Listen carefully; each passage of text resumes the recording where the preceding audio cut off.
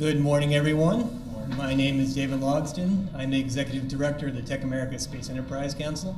On behalf of the Council and the George Marshall Institute, we welcome you to today's forum.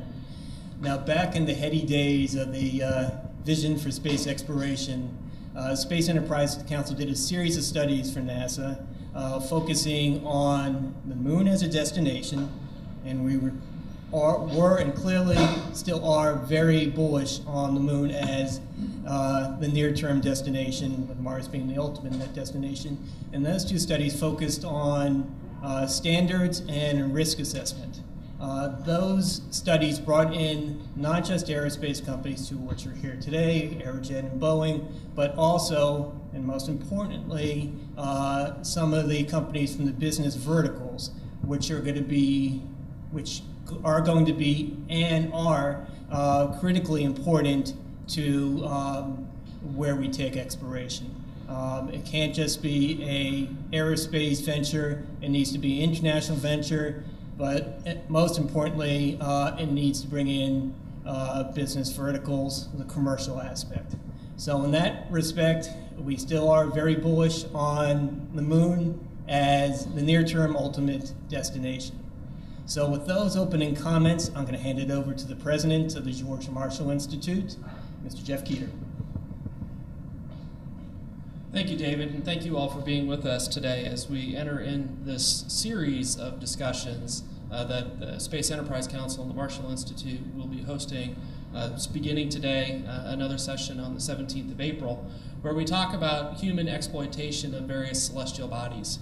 And today's is focused on the moon and to a lesser extent Mars, but the next session will focus on asteroids and what we might do if we were to ever catch an asteroid. And really that is the main and principal focus of this series, is to discuss what we can expect to find if we are to land on one of these bodies, and then what we can do once we get there, both technically as well as the rationale for doing it. What can we expect to find in these various areas? What can we do once we're there, and what kinds of return on our investments can we expect to see?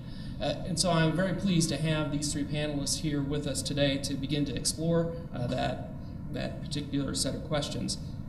And really the series builds off of a project that the Marshall Institute prepared over the course of 2013, a book that some of you may have picked up some information on, America's Space Futures. And the idea behind that project was to help to define the architecture for the rationale for space exploration, for human exploration in particular. And so this series of events that we're sponsoring, the Human Settlement of Space, is a continuation of that theme. And so I'm pleased to introduce the three panelists that we have with us today. Dr. Paul Spudis will kick off the panel. He is an expert on planetary geology and remote sensing at the Lunar and Planetary Institute. He'll be followed by Dr. Chaim Ben-Arroya, a distinguished professor of mechanical and aerospace engineering at Rutgers University. And then finally, the panel will close with a presentation from Mike Gold, the Director of Washington, D.C. Operations and Business Growth for Bigelow Aerospace LLC. Gentlemen, thank you for being here. Dr. Spudis. Thank you very much. Thanks for coming out on this snowy day. I want to talk a little bit about what we found about the moon recently. And we've made some rather interesting discoveries, in large part because of a series of missions that undertaken by a variety of countries for a variety of different motivations that all contribute to our understanding of and appreciation of the value of the moon and the potential for its habitation. So let me start off with the big picture. Why do we care about the moon? Why is the moon important? I think the moon's important for three reasons. It's close, it's interesting, and it's useful. By close, I mean it's accessible. You can always reach the moon. There's always a launch window to it. Under normal trajectories, it's only 3 to 4 days away. By spaceflight, you can take slow boat trajectories for big cargo missions. But yet, if you got into trouble on a human mission, it was very easy to abort and return home. So the accessibility of the moon means it's easy to reach in human terms. More importantly, it means that you can remotely control robotic operations on the moon in real time, something you cannot do on Mars or asteroids or any other extraterrestrial body. So on the moon, we can place robots to do work and actually have them respond in real time for real-time control. It's interesting because the moon is an object that retains not only its own history, its own planetary history, which is an interesting story in itself, but because it orbits the Earth, it also contains the early history of the Earth. So the moon is a recorder of the Earth-Moon history, and in addition, because it has no atmosphere and global magnetic field, it records the output of the sun and the galaxy through time. So we can read that particle and molecular record that's recorded in the lunar dust. And finally, and I think this is the most important reason why we care about the moon, is it's useful. It is an enabling asset for space exploration because it has the material and energy resources we need to create new spacefaring capability. So first let's give you some basic facts about the moon. I tried to kind of prepare this for people with a variety of backgrounds so that we're all on the same page. The moon is a small object. It's only 3,800 kilometers in diameter.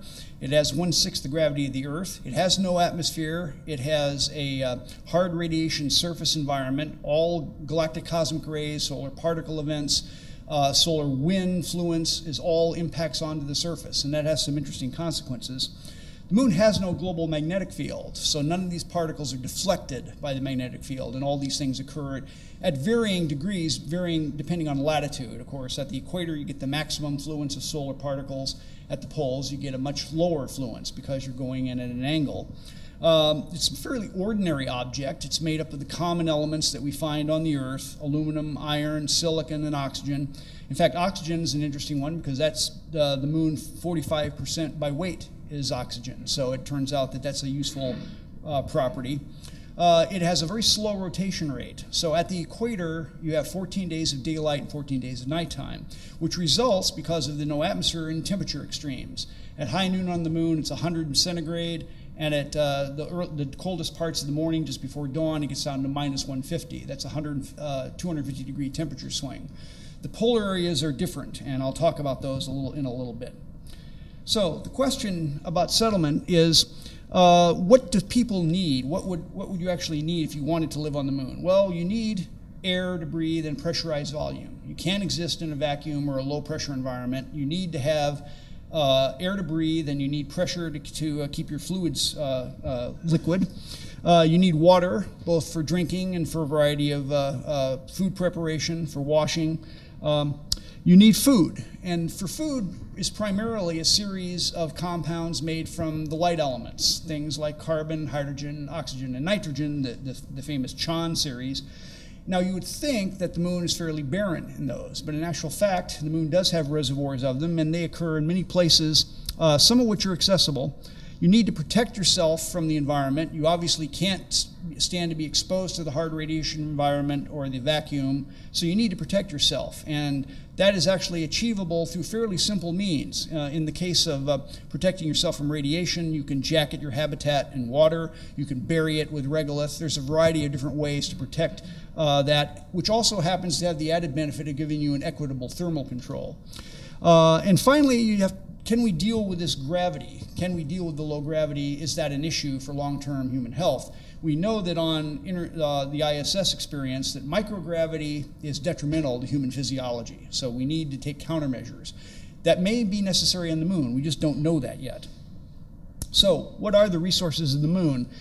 And they come in sort of two categories. There's materials and energy. First, you can consider the soil of the moon, which is the ground-up surface layer. It's created by the bombardment of the moon by micrometeorites. As soil is actually useful as a bulk product. You can use it for shielding. You can create things with it. You can use it to make building aggregate, which is something that people have looked at. And you can, in fact, sinter it to make ceramics and bricks. So it has a variety of uses in itself. If you wanted to process it more than that, you can smelt it for its metals. Typical lunar soil contains aluminum, iron, titanium in some cases. All of that is retrievable. Metal mining is a fairly high energy process because you have to break those metal oxygen bonds. It requires a lot of energy input. So I think that will be something more for an advanced base. The light elements, as I mentioned before, are rare, although they do occur in the lunar dust. In the typical lunar dust returned by Apollo, we have anywhere from 40 to about 100 parts per million hydrogen. Where does that come from? That hydrogen comes from the solar wind, which is physically implanted on the dust grains. Interestingly enough, when they first took soil from the moon and heated it up at about 700 degrees, they got water vapor, even though there's no hydrous mineral phases and there's no water at all in the lunar samples. What was happening? Well, it turned out when you heated the soil, that solar wind hydrogen was released and mobilized, and that reduced the metal oxides in the soil to native metal and oxygen. The oxygen then combined with the released hydrogen and it made water vapor. So in fact, just roasting the soil in place will make water vapor, and how much depends on how much heat and how rich the ore deposit is. But fortunately, we found that there are more and better sources of hydrogen near the poles of the moon. I'll talk about energy only in the following sense. The poles are interesting because we have found places where the sun shines for more than half the day. And there's a very interesting reason for that. It turns out that enables you to get a foothold on the moon with a lot less effort than you might think. Now, I'm not going to talk in detail about this. These are the kinds of things you would be doing in terms of building and creating structures on the moon. The next speaker will go into this in some detail. But I do want to point out one very interesting development, and that is, although we know quite a bit about the moon and we know what it's made of and how to process those materials into useful things, there's a major revolution, I think, coming in terms of building lunar structures and a lunar base through the advent of 3D printing. Effectively, it takes information and digitally recreates material objects in whatever form you want. The materials we need, the raw feedstock for 3D printing, can be found on the moon. We've had a lot of missions to the moon in the last 10 years, and as I looked over this slide this morning, I realized I left off 2. There have been 2 more American missions to the moon since this slide was made. There's been GRAIL, which was a gravity mapping mission a couple of years ago, and the current mission, LADEE, which is looking at the lunar exosphere and the dust properties of the moon. But in effect, these missions, starting with the Smart 1 technology demo back in the early 2000s, all the way up to the currently orbiting and sending data Lunar Reconnaissance Orbiter, have totally changed our picture of the moon and the way it works. So I mentioned earlier the polar environment. What's the value of the poles? It stems from a very simple property, simple geometric property. The spin axis of the moon is perpendicular to the ecliptic plane. The inclination is 1.5 degrees. Now on Earth, the inclination is 23.5 degrees. So as the Earth orbits the sun, for 6 months, the North Pole is pointing at the sun, so it's summertime in the Northern Hemisphere. And the opposite 6 months is pointing away from the sun, and it's wintertime in the Northern Hemisphere. In the other hemisphere, the seasons are reversed. But because the moon's spin axis is perpendicular to the ecliptic, the sun is always on the horizon at the poles. Now what this means is that standing at the pole during the course of a lunar day, which is 708 hours to rotate once on its axis, I would see the sun on the horizon slowly moving around me, around the entire 360 degrees of the horizon. Sometimes it would be above the horizon, sometimes it would be below. The angular width of the sun is about 0.5 degree, so the inclination is 1.5 degrees, so it's going to go up and down above the horizon. Now that's if the moon was a perfectly smooth sphere, but of course we know that it isn't. There are holes, which means it's going to be dark, and there are peaks, which means those are going to get more sunlight than you'd think. So the question then becomes, what does that mean in terms of the environment of the poles? It turns out to have very profound consequences, because that geometrical arrangement of topography results in the fact that some places on the moon are extremely cold. And in fact, we didn't know until Lunar Reconnaissance Orbiter exactly how cold they were. That coldness has some very interesting consequences. So let's look at the lighting maps. These are 2 lighting maps produced by LROC, the Lunar Reconnaissance Orbiter camera, which basically took a picture of the pole each time it passed over the moon over the course of an entire year. And those pictures were summed up and added together to produce this map.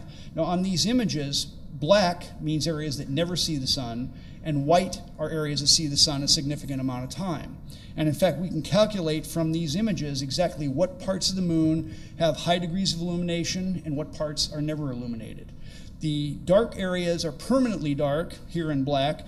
The brightest areas we found, there's no area that's in permanent sunlight, but there are areas that are in sunlight for greater than 95% of the entire year.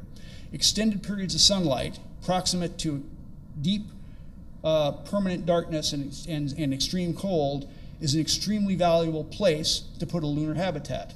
Why? Because the big tall pole in the tent for lunar habitation has been surviving this 14-day nighttime, which gets very cold and is a long time to live on batteries. By putting this outpost at the poles in these lit areas, Not only do you have constant solar illumination to generate electricity, it's also thermally benign because the incidence of the sunning is always a few degrees, which means the surface never gets much hotter than about -50 centigrade.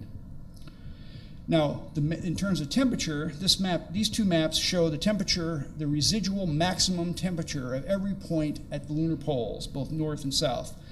North is on the left, south is on the right.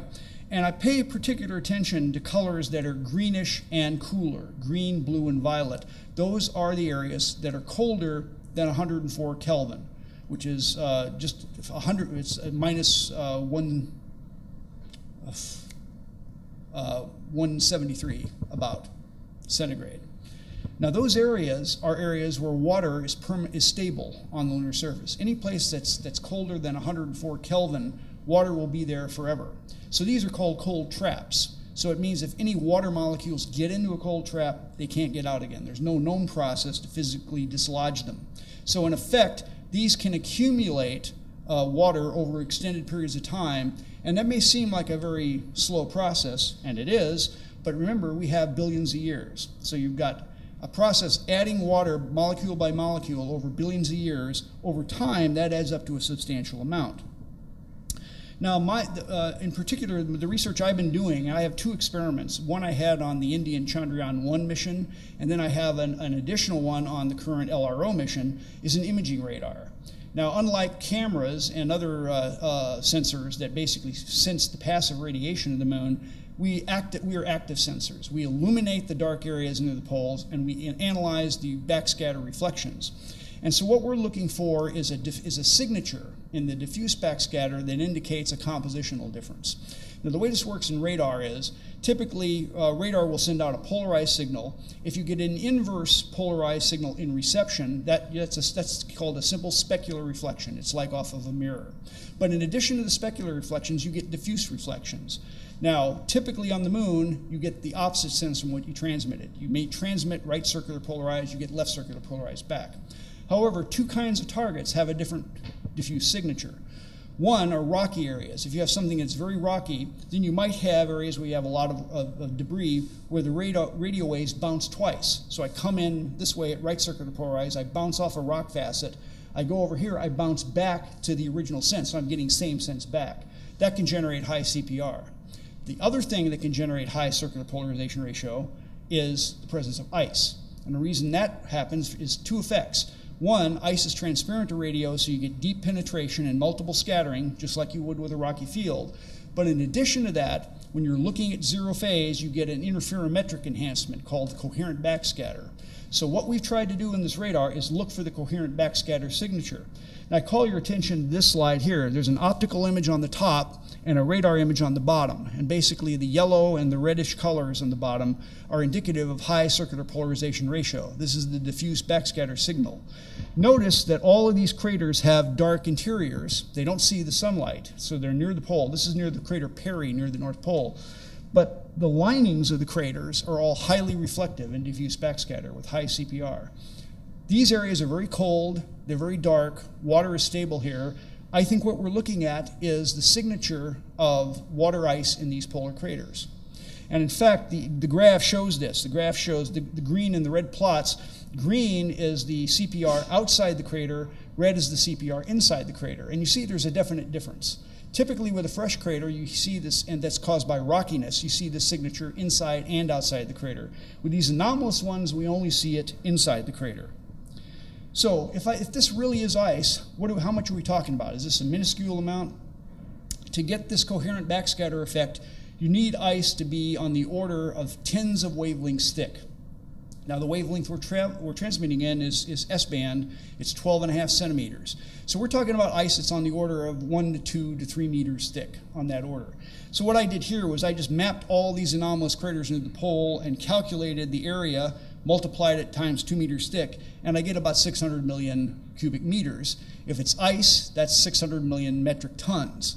Now, to put this in perspective, if some people say, well, there's not enough to live on the moon, just that amount of water is enough water to launch from the moon the equivalent of a space shuttle, which is about 735 metric tons of water equivalent every day for 2,200 years. All right, So suppose I'm wrong. Suppose I've got this off. Even if I'm off by 100%, it's still 1,000 years to launch a shuttle every day. And that's a lot of water. So it certainly is enough to create a sustainable human presence on the moon. So what's the value of this? Well, what we found from these missions, the data provided from these missions, is not only is there a place where we can stay because it's thermally benign and we can generate electrical power, there's a place that has the materials we need. In addition to the ice that's there, what L-Cross found during the impact of this upper stage of the Centaur is that there are other light elements like nitrogen, like carbon, a variety of simple organic compounds. All of these things occur in the polar dark traps. The reason that we have these organic compounds is because we think this ice mostly comes from cometary impacts. So ultimately, these materials are found in the nuclei of comets that have bombarded the moon over time. Water is the most useful substance you can find in space. Think about it. You can support human life with it. So you can shield your habitat. You can crack it into hydrogen and oxygen and breathe the oxygen. You can use hydrogen and oxygen as reagents in a reversible fuel cell. So during the sunlight, you can crack the water into its component gases, and during the nighttime or eclipse, you can recombine them in the fuel cell to generate electricity.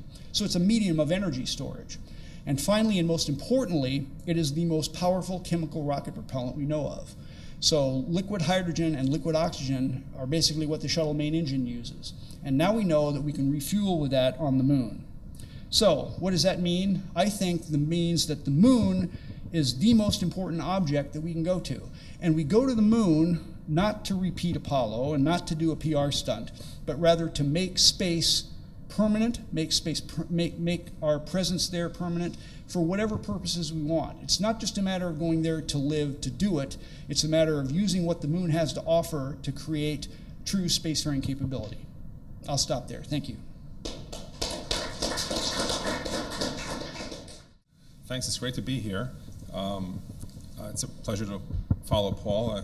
I'm an admirer of his writings and his push to make a return to the moon something that we go back to. It's something that I've been pushing for a long time, probably half my career, or half my life, I should say. And unfortunately, it doesn't last long as far as policy goes. So what I want to talk about is really the structural engineer's perspective. To go to the moon, to create a habitat where humans can live and survive as a basis for future exploration, not as a one-shot. So just a few interesting slides. This is a picture from a Russian newspaper called Evening Moscow, where they celebrate Yuri Gagarin's trip into space. Here's from Florida Today. On top, the first Apollo astronauts on the moon, and at the bottom, President Nixon at the time speaking to them, congratulating them, and some early concepts. So one of the things that may not be as well known as it should be is that while Apollo was going on, people were actually designing and thinking what the next steps would be. So Apollo, for a large portion of the community, was not seen as going there and stopping and that was it. It was really as a first step, and part of that first step would be to design structures, and the Army Corps of Engineers had a 1963 manual this thick on a research center for the lunar surface. So a lot of stuff was going on, and basically was cut short when we stopped doing that. Here's some early Boeing concepts. This is basically, you'll see a lot of these concepts are soup can kind of structures because they're the strongest structures for being internally pressurized, which they would have to be for human habitation. This is showing you a concept for 6 people for a 6-month stay on the lunar surface. You can see the people on the bottom right for size. The other thing you can see is the shielding, which is required for any surface structure. You can see on the top, and also at the insert perhaps, how regolith would be vacuumed from the lunar surface on top of the structure. And even though this concept doesn't show it, you really would have to shield from all sides to shield against the radiation and micrometeorite impacts. So here's a whole list of things that one would have to really deal with as far as designing a structure on the moon. So as a structural engineer, structures are important, but human survivability is more important. And certainly a lot of the issues that are unresolved as far as humans living on the moon is how will they survive? So Paul mentioned about the fact is, can humans survive in a 1/6 G environment? And that's an open question. Some medical doctors who are much more knowledgeable than I am on this issue say that anything off of 1G is not survivable without intervention, gene therapy, other kinds of things. So, human psychology, physiology, plant physiology, all these things are really issues that are as yet unresolvable and not really resolvable very easily unless we actually go there and start doing testing. So then there's all kinds of thermal issues, structural issues, power systems, which I'll talk about a little bit in more detail. And at the bottom, and again, this is not meant to diminish the importance, is just the economics of it.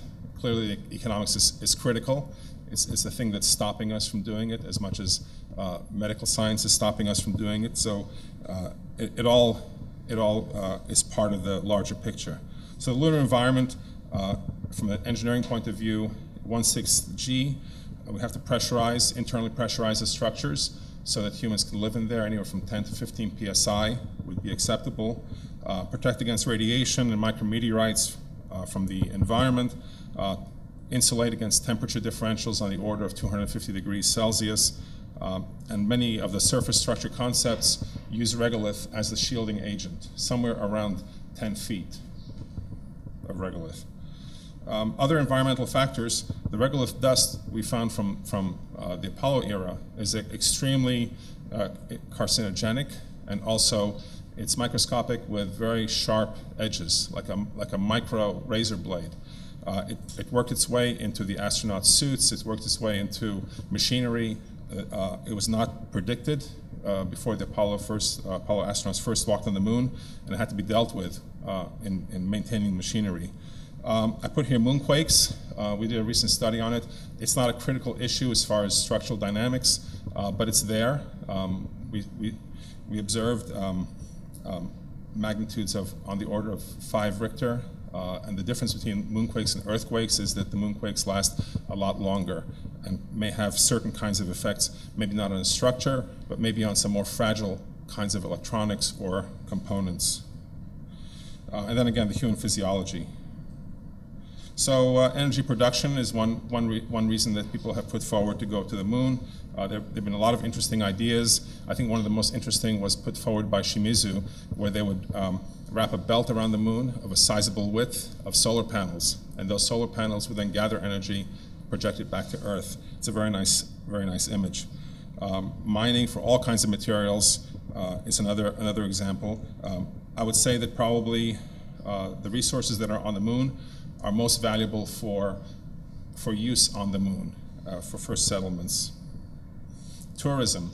Tourism has been put forward for many years as a driving economic force for going back to the moon and various orbits. This is a nice image drawn by Peter Inston, a London-based architect under a commission from Hilton, I think around 1990, for a lunar surface Hilton. So Hilton actually wrote a paper, I think it was in '67, talking about hotels on the moon. So Hilton has thought about this for a long time, and you can see how this looks. I might not have put that huge meteorite heading toward New York, but that's just me, It's exciting enough to be on the moon without being under a meteorite attacking you, so that's fine. This concept for a hotel did not work. So Marriott went to version 2. Hopefully nobody's here from Marriott. So this is a more lunar surface Marriott. Basically, again, shell types of structures can resist the internal pressurization. You can see some people floating around there and enjoying themselves. This is a microgravity swimming pool. So if you put a fluid in lower or very low gravity, it basically wants to become a sphere due to surface tension. So this is a swimming pool where there's no buoyancy. So if you jump into it, buoyancy is not going to push you out. So you got to swim out of that. So you can see this is just a nice illustration of some different things that will happen if you try to go to some of these bodies. Here's a lunar surface, a stadium, very, very high. You see people jumping 30, 40 feet without a problem. I read a paper where there was an NFL football player who went and briefed NASA on sports on the moon. And one of the things he suggested was, obviously, at 1/6 gravity, a lot of things become a lot different, and the scale changes quite a bit. So he said not only will you be able to throw the football much easier, but you can also pick up your mate, your teammate, and throw him through the goal as well because of the low gravity. So a lot of different things that we've done. So these are some images by Carter Emmett, who's at the Museum of Natural History in New York, and a space artist as well. And I believe these are Mars, although you can't really tell, but he had some concepts for what surface structures might look like on the moon. This is a fairly well-developed facility with solar panels and all kinds of structures. Here's another one where solar panels are used to line a crater to create a energy receptacle against so I think this is Mars, but similar ideas could be used on the moon. Here's another one showing pressurized habitats. In the back there are greenhouses, which you can see a little bit better in the next drawing. So this is from inside the greenhouse. So you can see there's an envelope which is basically clear, or more or less clear, for light to come in. The person working inside is without a spacesuit. There's a person outside with a spacesuit, and they're growing plants, which will be part of any facility. Here's a very nice illustration by Gary Kickmacher from NASA.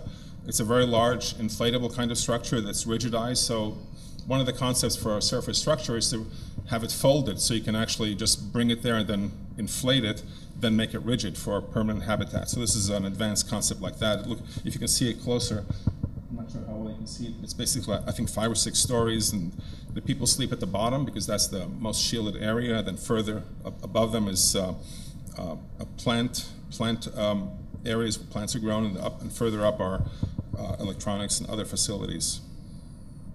So this is also an inflatable concept. It's like a toroidal structure. The concept was by some people from T.D. Lynn engineers. This is from the mid-'80s. Basically, you unfold it, and then the toroidal structure inflates, and then the larger dome inflates, and they actually filed a patent for it. And hopefully, I guess they're still waiting to be called. Here's a nice concept, basically, where a crater is cleared out, and cables are suspended around it, and then it would be covered and pressurized. The whole volume of this crater could be someplace where you can, if not put people, at least put facilities that require a large volume. Some of these coming slides talk about Russian concepts. Actually, I think some of these are maybe Soviet concepts. For very large facilities on the moon, they call it 2050, but probably this is 2150 really is more accurate. But basically very large structures, you can see a little bit here. A top view where we've translated some of the Russian. You can see basically a whole city on the lunar surface for hundreds of people. Also, many people think that the surface structures really will not be the final form of habitation on the moon or even on Mars, that subterranean structures will most likely be the dominant mode because of the issues of radiation in particular. And so you can see here where in this Russian concept, a large area has been excavated, that's in the light gray, and then the whole city has been built, and then it's all covered up except for very small amounts of structure. Here's one in a lava tube. So lava tubes have been found on the moon, perhaps not as large as this one, I'm not sure, but the idea is that lava tubes exist from earlier activity, seismic, not volcanic activity. You can correct me if I'm wrong on that, but and so the idea is to build in those and basically have a place where you rigidize the lava tube and you have structures down there that are shielded against all the bad stuff that's on the surface. So one of the problems, obviously, and we learned a lot of this especially regarding the space station, but even from Apollo era, is it's very difficult to construct in space. The astronauts get overheated, they get exhausted. The astronauts cannot be our construction crew. So unless we can do it robotically in some way, it's hard to conceive of how we can build large cities on the moon or Mars. Or the space station took a very long time because it's just extremely complicated to do that. And so there are issues of radiation. Here is an image, a pie chart showing the various elements on the moon. And you can see that, as was said earlier, oxygen is a very important part of that, but there's a lot of other elements that we need for an industrial society existing on the moon. And so one of the ideas is to use in situ resource utilization, ISRU, which has been a major thrust of many people, in particular NASA, to try to see whether the resources are already there or almost all already there, that we can then send automated systems to begin construction on the lunar surface, so that the structures, or most of the structures, are already there before astronauts even get there. So this is an example from NASA where you can see it's an automated system that is building an igloo kind of structure on the lunar surface, primarily from local regolith resources that have been processed. So we did some research over the past, I guess, 20 years, just looking at structural analysis. We picked a prototypical structure, like this igloo, that's basically two tied metal arches with a base. And so this half circle, this semicircle is the cross section, and it should be internally pressurized. And what we did is we basically designed it using standard Earth-based design techniques to see whether we could get something that would work. So here's a cross section. It's 5 meters high. Has internal pressurization. You can see the arrows pointing out. It has the regolith shielding on top, so that's the dead load on the structure. It turns out that the design load, the design that we have to worry, the load we have to worry about is the internal pressurization. So even though we have a lot of regolith on top that sort of counters that pressurization, the internal pressure is really the consideration for the design. And then we have the foundation in blue at the bottom. And so these are some computational models showing deformations and stresses, thermal analysis. So I know it's hard to see, but I believe these will be put on the Marshall website. So you can see that obviously the red is hotter, the blue is colder, and so we can see, depending on where the sun is located, just the flow of thermal energy through the structure. So all these things are designable. There's nothing that's there from the engineering point of view that we say, well, we just can't design a structure for this environment. So we did that. So here's a vibration analysis, just showing how the structure will vibrate due to a particular kind of loading, and some seismic analysis. So seismic, we were curious about. There's been a lot written on seismic, and quite frankly, a lot of it is very difficult to follow and very cryptic, and the data just isn't there to fully characterize the lunar surface. But from what we know, it can have an impact on certain kinds of structures, but not this one. So this is just a vibration analysis again. And whenever you internally pressurize a structure, the biggest concern is the air is going to leak, right? You always think air is always going to leak. So how do you join something on the lunar surface and make sure that it doesn't do that? So this is a concept that we conceived of a number of years ago as part of our igloo kind of structure. And just an end plate analysis, just showing that all the tools that we have on Earth really can handle the structural problems. And when you design something, you have to also design for construction. So that igloo then will have to be designed and built in stages. So one of the things that perhaps is not really thought about much, unless you're a structural engineer, is that you have to design something that will stand and support its own weight as it's being constructed. Right? It can't work only at the end. It has to work at every stage of the construction. So here we have the base of the structure. We have temporary scaffolding. We put the first arch in, and the second arch will go in, and will all be coupled. So you have the structural framework, which then would be capped and then internally pressurized and sealed. So this is we had a symposium at Rutgers a number of years ago, and we had an artist from the Star Ledger who came down. And so he put some meat on the bones of our structure. So he shows the shielding on top. The nice thing about the igloo kind of structure is it's modular. So you can make almost any configuration you want. You can connect them to what your needs are. So this is a nice, just to conclude, this is a nice ad from Century 21, the realtors. I think this was 2002, I don't remember exactly. So they were obviously promoting Century 21, and I can't read it on this picture here, so I'll have to go here and read it. So, brand new residential subdivision, just 238,000 miles from Earth, features Big Bang design by a world-renowned architect. Couldn't commute on the shuttle, no longer. Full and half-trader lots available. Inquire at Cape Canaveral sales office. So obviously very futuristic thinking. It's really great, and maybe that will happen one day. But it's just a nice a nice thought. Thank you very much.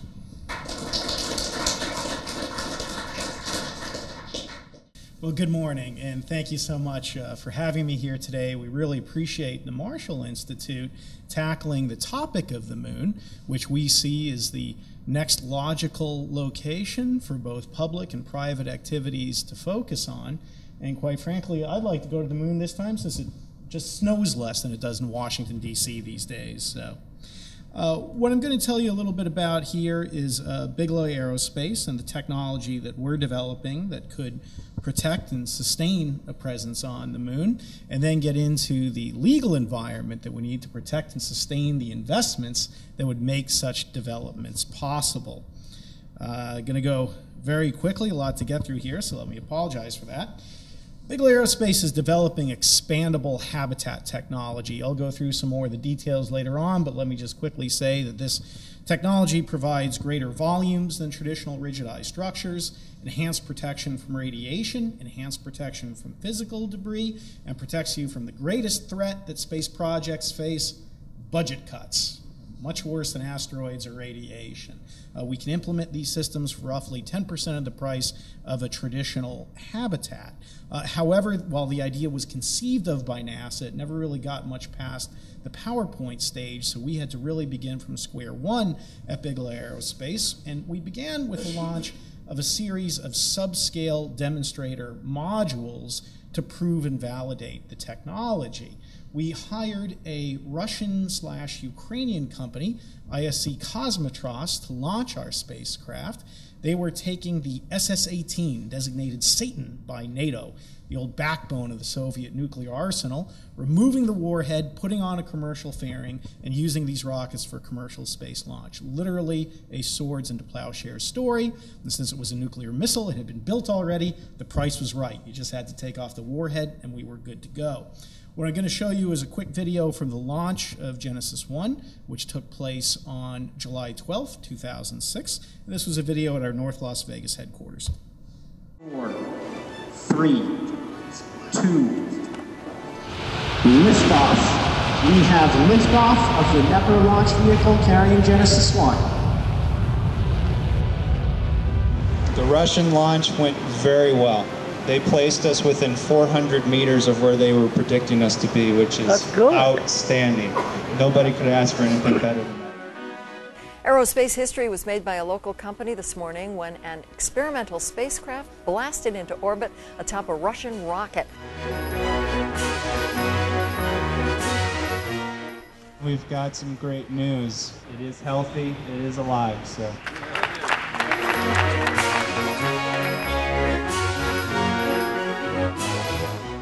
Because we were on an active Russian nuclear missile base, they did not want us bringing a bunch of cameras or videos over. So the Russians gave us a recording of a previous launch from Baikonur, and that's what you just saw and what we played for the media. I loved that idea because I'd seen that launch and I knew it would go very, very well, and the media would probably be too stupid to check to see if anything got to orbit anyway. What you have in your upper right-hand corner are actual stills from the launch of Genesis 1. As you can see, there's a lot less around an actual Russian nuclear missile silo than there is at Baikonur. As you heard on the video, the launch went extraordinarily well. They got us to within 400 meters of a desired orbital injection point, but it's a nuclear missile, so it's got to be accurate. And we even made the cover of Aviation Week afterwards. This is one of the first videos we got down from Genesis 1. If you want to picture the spacecraft, it's roughly 10 feet in length, 6 feet in diameter, fully deployed. When we get these images, there are suites of cameras on the tips of the solar arrays. These are the forward arrays pointing downwards. That's Namibia going by in the background. And of course, the real purpose of Genesis 1 was to test and prove that the envelope would leak rate be, etc. And the leak rate was literally in the noise throughout the entire mission. That we're only guessing as to how long these things can stay fully rigidized and deployed, but let's just say you'll be dying of natural causes before you have to worry about the leak rate on Bigelow's systems. They're extraordinarily robust. Due to the success of Genesis 1, we were able to push forward even further with Genesis 2. We increased the inflation diameter from roughly 6 feet to 8. tripled the amount of sensors and videos and cameras for everything on the system, and even developed some subsystems on Genesis 2 that we did not have on Genesis 1 because Genesis 1 was again focused on the superstructure. Because of that, the system gained weight. Genesis 1 clocked in at about 2,600 pounds. Genesis 2 was closer to 3,000. Due to the fantastic job that the Russians had done, we hired them again to launch Genesis 2. And frankly, one of the greatest victories of that program was that we were on the pad ready for launch by June 28, 2007, less than a year after the launch of Genesis 1, which, you know, in aerospace terms is very difficult to do. Unlike our own export control policies, the Russians believe in a sensible strategy. And as they got to know us, all of a sudden the security requirements got thrown out the window, and we traveled with the CNBC television crew who did a whole piece on the launch of Genesis 2, an excerpt of which I'm going to show you now. To pursue his dream, Bigelow had to travel to the most unlikely place, thousands of miles from his Las Vegas home. It's an area never photographed or visited by Western media until now. This is Russia's Yasny military base, located near the Kazakhstan border. Yasny was ground zero during the Cold War, a Soviet missile facility designed to bring mass destruction to the U.S. Well, I can remember when all these missiles, were feared in the 1950s. We didn't know from moment to moment sometimes because of the rhetoric that was going on from Washington and Moscow as to, it was during the time when everybody had bunkers, you know, they had the bomb shelters. Yasny is still a military base, but it's now home to the Russian aerospace company Kosmotros. Old enemies, now partnering up. But here we are at a military base, and they're actually hosting us and launching our spacecraft. Bigelow has come here to conduct a critically important test launch intended to prove his prototype, Genesis 2, can actually work. He eventually hopes to deploy several inflatable structures like this, 50 feet long, 22 feet in diameter, big enough for a team of 10 people to spend days or even months floating in zero gravity. These vessels are probably the wave of the future. So as opposed to the fake videos, for the launch of Genesis 2, we had the CNBC folks on top of our hotel, the Ritz-Carlton of Siberia, and they had their cameras pointed down to the field, and this is an actual recording of the launch of Genesis 2, which took place on June 28, 2007. There it goes. Wow. Yeah.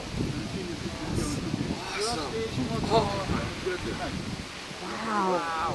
Awful. Oh my God. That's great. That's great.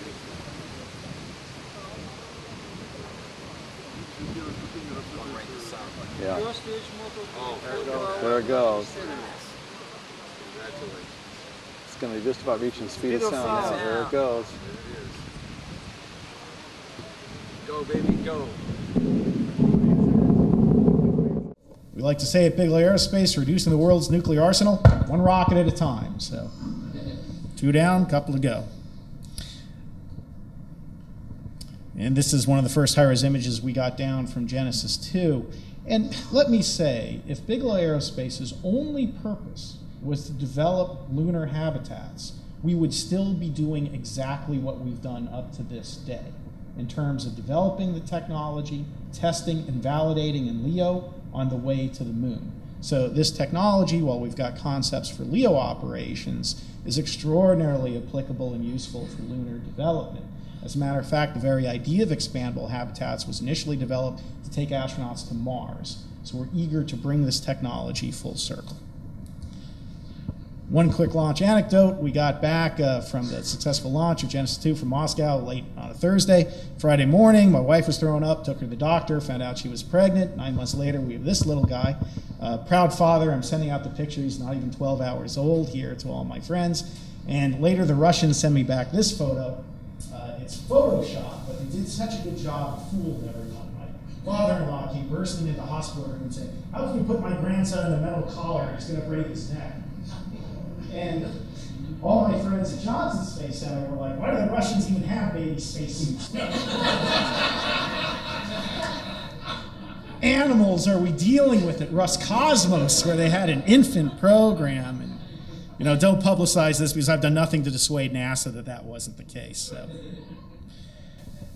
Our next launch will be the BEAM, the Bigelow Expandable Activity Module, which nominally will be traveling to the International Space Station on CRS-8, which is a Falcon 9, in the summer of 2015. So we're busy preparing for this launch. Everything is on schedule.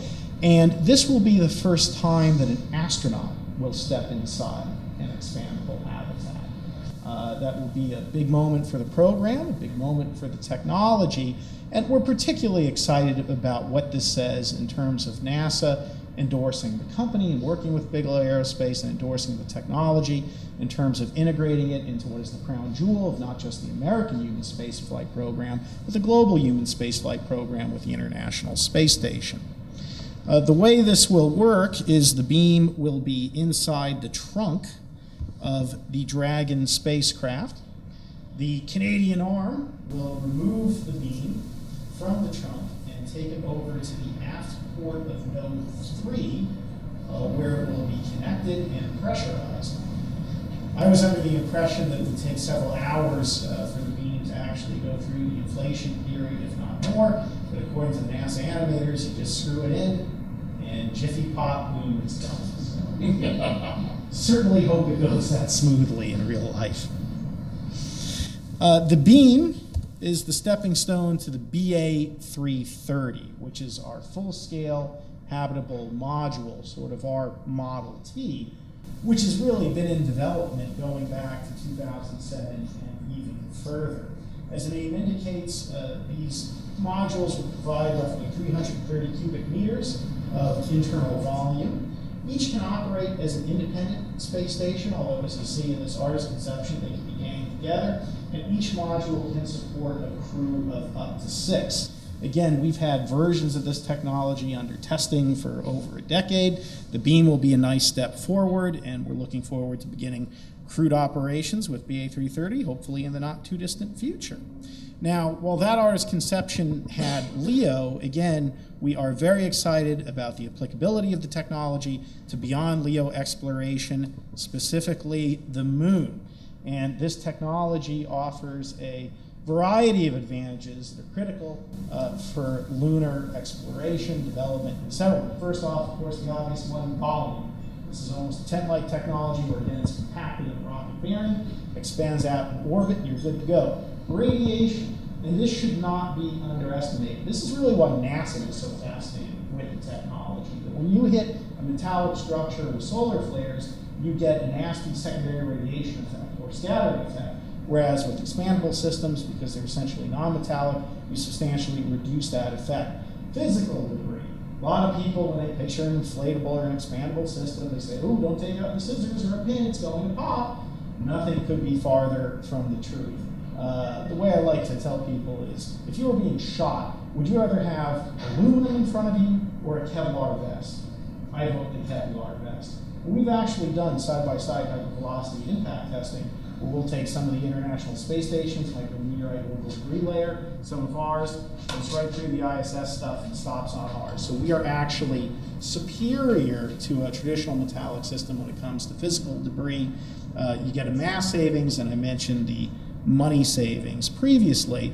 And these are actually models that we developed and that you can still see at our facility. I think we lent some to the American Museum of Natural History as well, that shows utilizing these habitats for surface applications. There you see bags of regolith covering one of the habitats for concepts similar to what we've already heard about today. However, if you are going to make a significant investment like this, it's not only radiation, but lawyers that you have to worry about.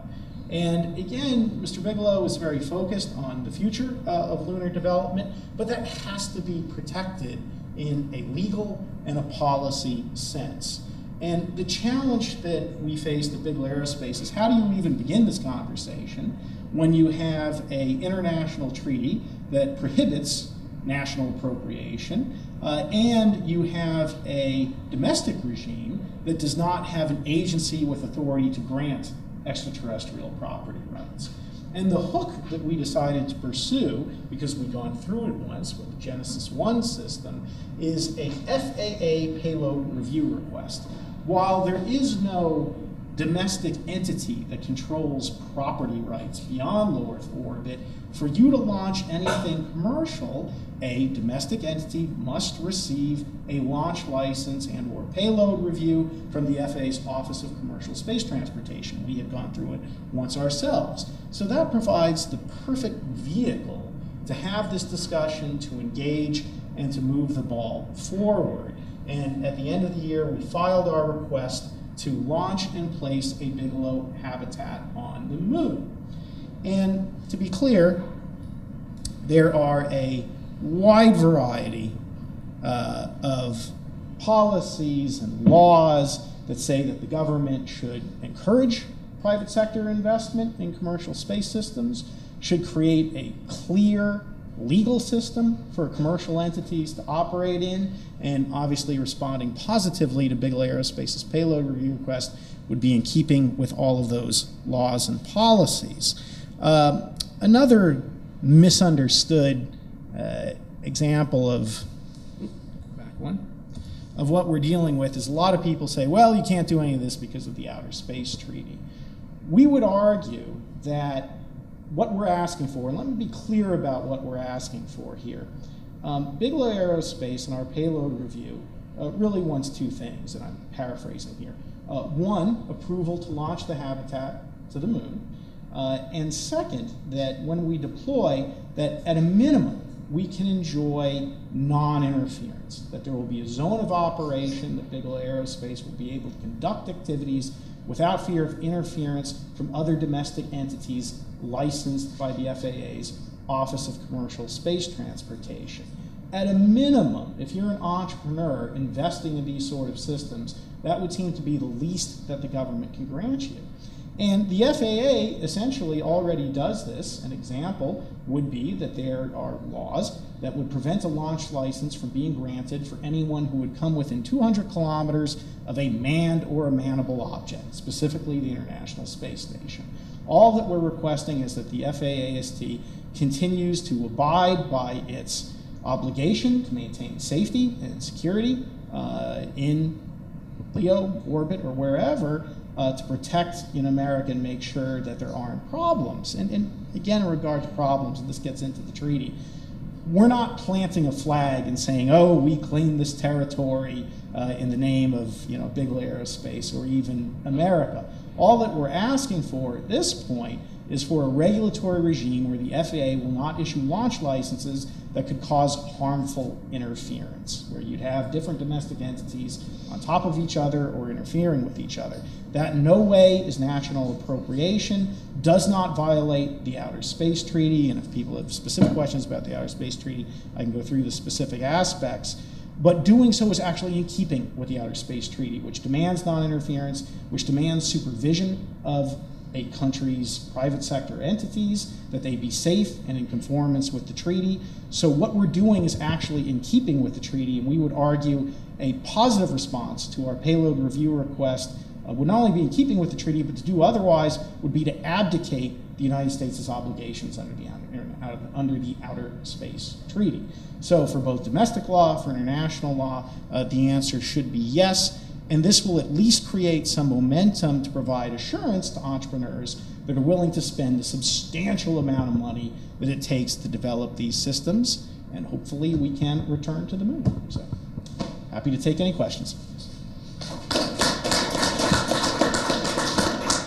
I welcome questions from the floor, and I will start off the questions with this one for the panel, and that is, given the current state of technology and our understanding of the physical aspects of the lunar surface in particular, how long would it take to do the kinds of structures that Chaim suggests is possible, or even the Bigelow structure? Setting aside how long it would take us to get the rocket there, or to find a rocket to send it on, but assuming that we have that, how long would it take to get a fully functioning apparatus or structure on the moon?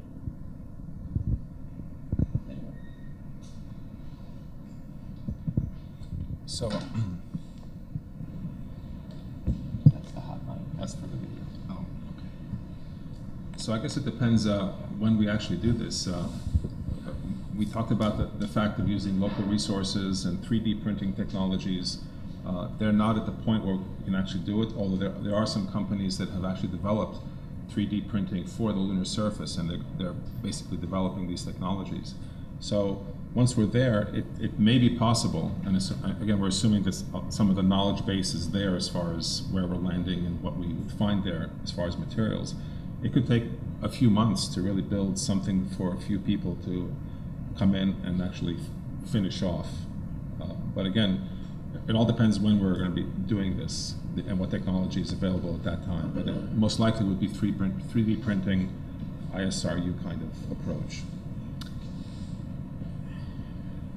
As you saw in the presentation, we're already developing the technology. It's relatively mature and will actually go through a crew demonstration aboard the ISS by next year.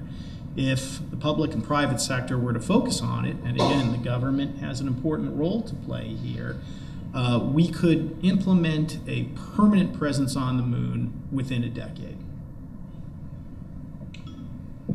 Yeah, I would agree with that. I think first there are some additional things we need to know. I mentioned that we had discovered that the poles are interesting and they have water deposits that are useful, but we don't know a lot about them. We don't know what their physical state is. We don't know how they vary laterally and vertically. In other words, you need to prospect for potential sites, places to go that have the maximum utility, the highest concentration of usable materials and the shortest possible traverse distance, close to sources of permanent sunlight for energy. So given all that, I'm in complete agreement that a decade is a reasonable time scale to establish a permanent presence on the moon.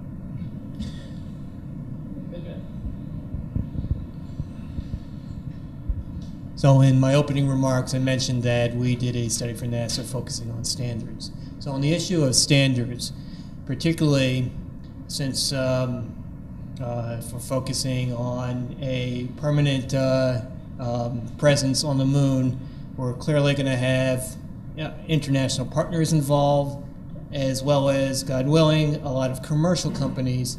Can anybody on the panel talk to the importance of standards in terms of what we develop on the moon? Well, I'll take a stab at that. I mean, I think there are some areas on the moon that are more valuable than others. And so there is actually going to be a competition for resources. The places I just mentioned that I outlined in my previous comment are not global. They're not extensive. They are limited in extent. There are a limited number of them. I think that the first entity, whether that's governmental or international or corporate, to get there and establish a presence is going to be ahead of the game. The longer we wait to make a decision to take advantage of it, the more difficult it's going to be for us to claim that we have a right to it. If I can echo the professor's comments, it is not unlimited real estate on the moon, at least in terms of the areas that are valuable.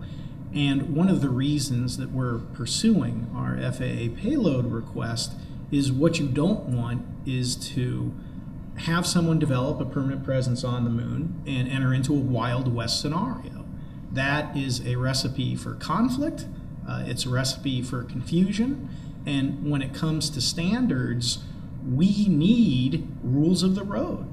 We need to know where public or private sector entities are operating. We need a basis for what those boundaries are, because if you don't have that, you're going to get in trouble, not only domestically, but potentially internationally, and that's a situation that would be best avoided, and frankly, we're already behind the 8 ball in having that conversation. Sir.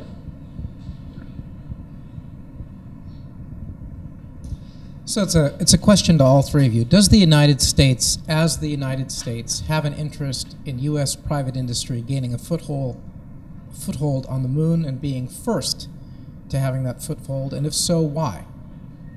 And what would be the necessary changes to national space policy to enable that? Well, I'll take a stab at that. I think we have an important national interest in going back to the moon and in being present in cislunar space. And my argument would be that effectively, if we are not there, it is not clear to me that a free market democratic paradigms of societal organization will prevail in the frontier. In other words, the people that go there first and establish a presence and start doing things with the moon, and this applies not just to the moon, it applies to asteroids, to Earth orbit, it applies to all of space. The rules of the road are written by the people that are there. And if we're not there, it's not going to be us writing the rules. And some people don't have the same dedication to democratic pluralism and free markets that we do. So I think that is the interest of the United States to be present on the frontier. The moon represents the ultimate high ground, and we ignore it at our peril. China is many things. Stupid is not one of them. You see their focus on the moon, and I think if you speak to the international community, they have been very disappointed with existing U.S. policy and would like to see a shift to return to a focus to the moon and to see America lead again. And you heard from the panelists some of the potential applications relative to helium-3 or power generation, rare earth elements. The moon is a gateway to other destinations in the solar system. I don't think we can risk not being there. If we do, as the professor said, we risk everything America stands for. Yeah, I guess I would just, I concur with everything that was said. I would add just a historical perspective. If we think back to the settlement of the West in this country, there wasn't much there, and there were all kinds of debates. Is it worth buying the Louisiana Purchase? Is it worth expanding and sending people there? And the upside economics of it, the huge creation of new technologies, would really go to the people who actually try to do that, to go there. Sure. Thank you. I'm Frank Mooring with Aviation Week.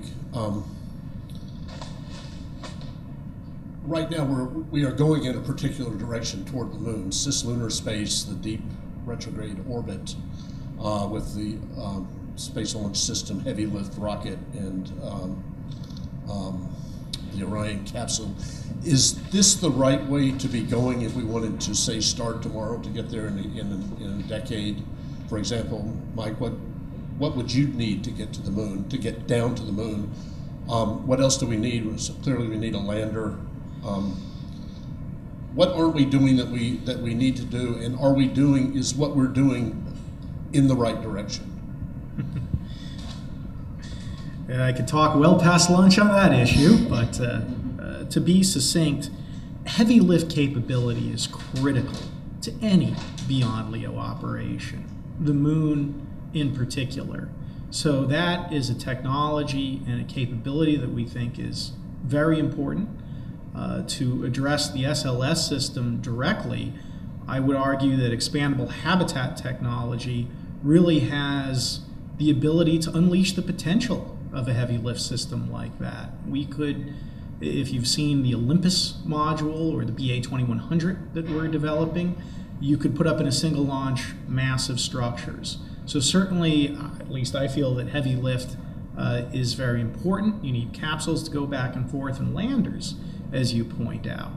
Unfortunately, funding is scarce, and Bigelow Aerospace discussed this in our results of our Space Act agreement. Mr. Bigelow gave a briefing last year that leveraging a commercial model, particularly going back to the way COTS was executed, represents a strategy that could gain bipartisan support to create not only a viable and practical return to the moon, but an affordable one, which is absolutely necessary to enact a vision in today's fiscally constrained environment.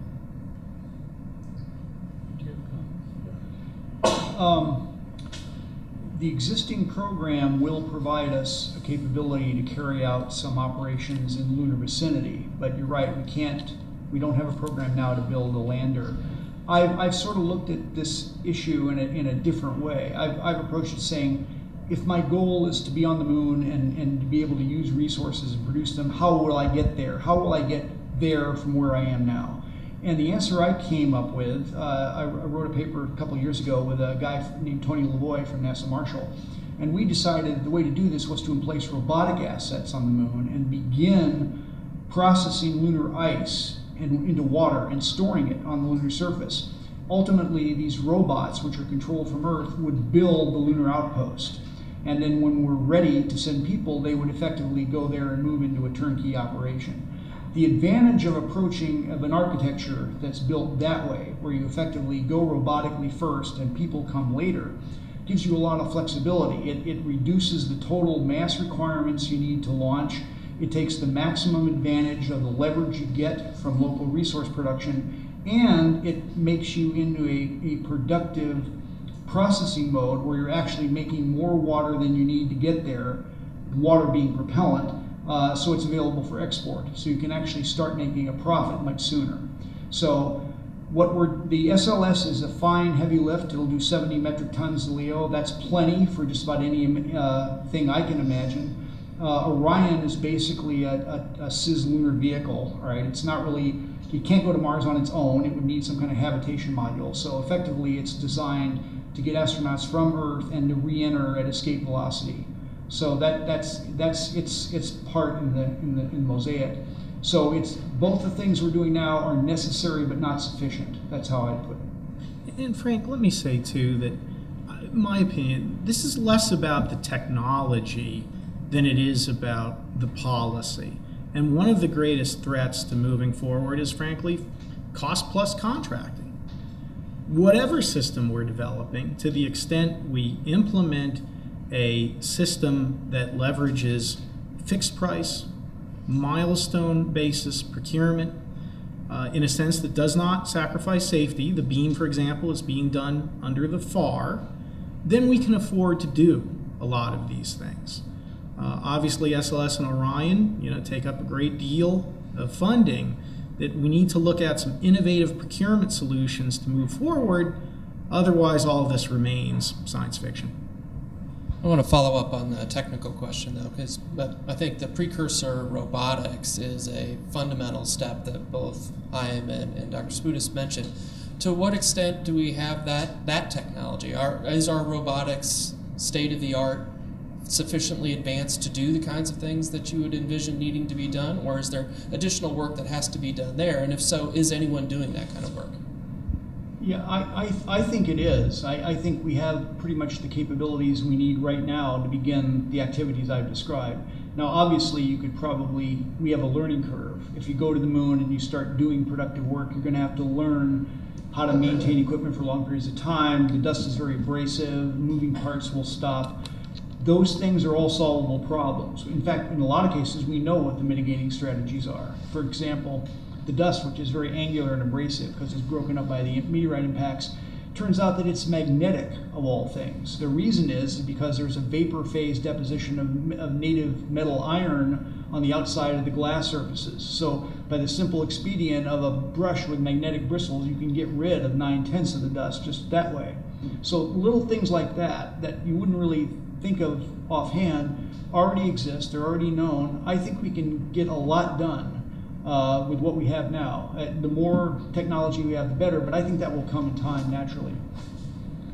Yeah, I would agree that some of the technology is there already. One of the big issues certainly is reliability, and there is a lot of research going on space systems that can self-repair, self-healing systems.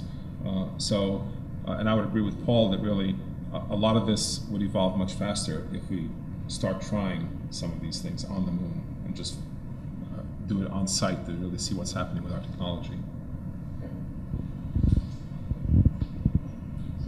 Joe Rauscher, is there anything else on your wish list that could be done at the ISS in addition to the module if you had more access? Yeah, I think a key technology that we need to learn, if this vision I've sort of sketched out of using the moon as a refueling logistics depot is correct, we need to practice handling those things in microgravity. So what I would do at ISS, I'd launch a ton of water and I'd practice cracking it into oxygen and hydrogen and freezing those gases into cryogens, transferring the cryogens to small demo spacecraft, and doing maneuvers in orbit. In other words, sort of an end-to-end systems demo that basically assumes, all right, now we're bringing the water up from the Earth, in the future we'll be bringing it from the Moon. So that's something we could do right now on ISS that's directly relevant to lunar development. Final question. Sure. In regards to the structure of the permanent habitat, how significant is the threat posed by asteroids and other space debris that may collide with the Moon? The very small asteroids are not a serious threat if you have something on the order of 3 meters of regolith on top. Certainly a very big size asteroid you can't shield against at all, but the majority of the micrometeorites would not really be a threat, but they would be a threat certainly for surface operations where there are no shielding structures. There's no human space debris in the lunar vicinity. That's all in Leo and in the high orbits around Earth. And the flux of natural meteoroids is very low. Yeah, you get big impacts, but they're very rare and they don't occur everywhere. All right, I have 2 more hands, so we'll take those. Right there in the red. Hi, I'm Chuck Devine. I'll give an organization of Metro Washington Mensa. I might write this up for our newsletter. A couple questions. After the Columbia accident, there was, shall we say, a major investigation of NASA that showed some very interesting cultural problems within NASA. As someone who's got a foot in both the tech and the arts worlds, a lot of people are now saying that the STEM problem is really a STEAM problem. In other words, we can do a lot better than we are currently doing across science and technology fields than what we are currently doing. Oh, the A stands for the arts. And one of the things that I've noticed recently, or over the last few years, 18% of our economy is currently going into medical care. Some of us are calling it medical theater because half of that money doesn't get anybody any good. I could see shifting money from medicine to your projects very easily. Any reaction to what I've just said? Well, I've spent a great deal of time talking about Beyond Leo and lunar development. One of the primary focuses of our Leo development is exactly that, on biotech, pharmaceuticals, next generation drug treatments. There is a whole new arena in microgravity for advances in that field, as well as others with materials science.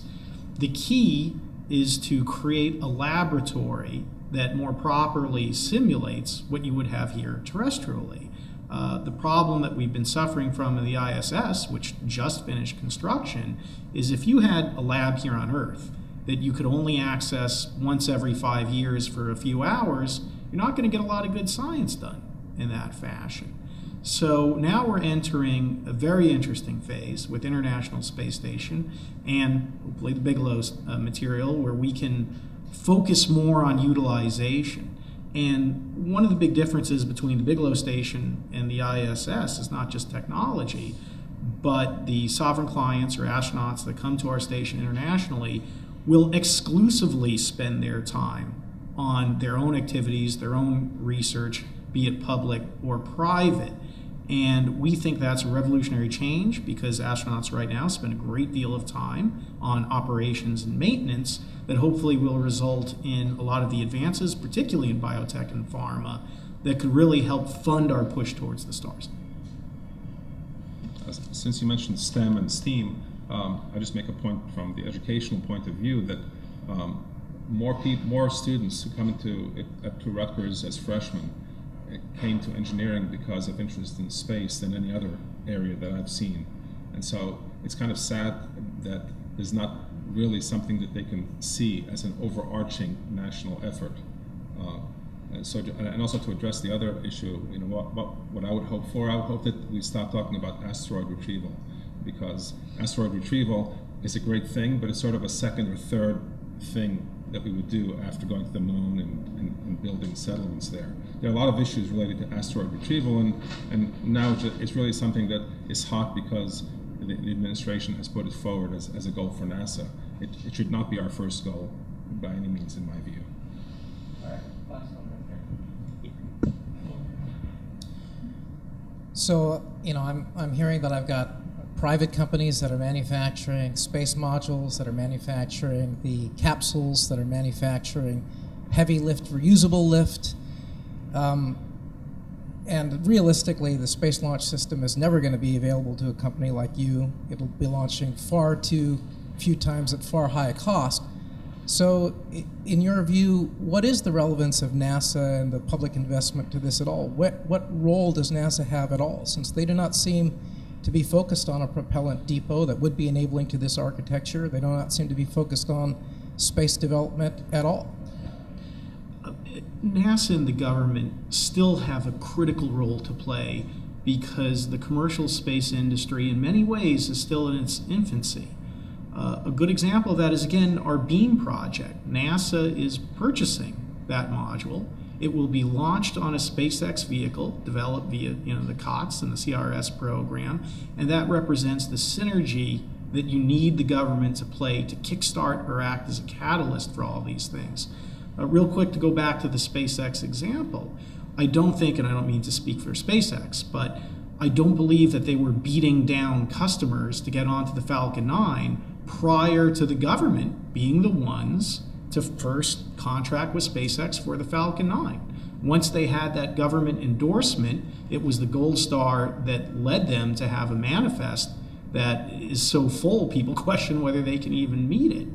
So the government as an anchor tenant, be it with an operation like us with the BA 330, we would very much like to see the government, NASA in particular, as an anchor tenant for our system, can act as a catalyst to getting to the next step. Because certainly the international community feels much more confident with NASA at the beginning, and then a system can move forward, and again, SpaceX being an example, where they could exist purely on commercial telecom launches now, but would not have gotten to that point if not for the government kickstart. So the government role continues to be very important, and then even once our systems mature, then the government role becomes important in moving out further to the moon, Mars, and beyond. Yeah, I would agree with that. I would say that NASA really has the role of what the building of the railroads was, going back to the West. So the West developed, and government created the infrastructure that companies could then capitalize on. Also, as far as space, a lot of lay people forget that, with all due respect to all the great companies that are now becoming space companies, that a lot of the technology really evolved from NASA-developed technologies. And so the resources that have been created in NASA and all the NASA centers, all the very smart people there that can do a lot of research that can't be done anywhere else, should form the basis of a partnership between the government and industry to do what needs to be done to develop space, go back to the moon, and do all the things that have been talked about here this morning. All right, well, thank you all for joining us for this great conversation. Please join me in thanking the panel.